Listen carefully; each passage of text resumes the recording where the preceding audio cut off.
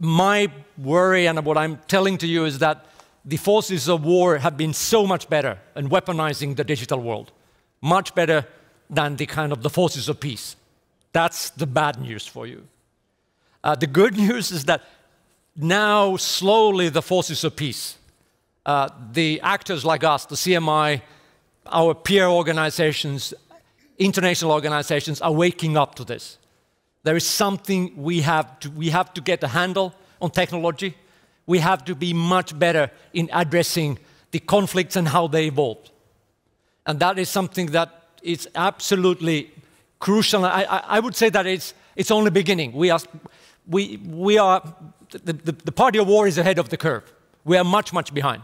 But there is an understanding, there is a sense, if I talk with the UN, if I talk with the other organizations that are working in the same kind of peace-building, conflict resolution, that is the sense that, hey, we have to do something.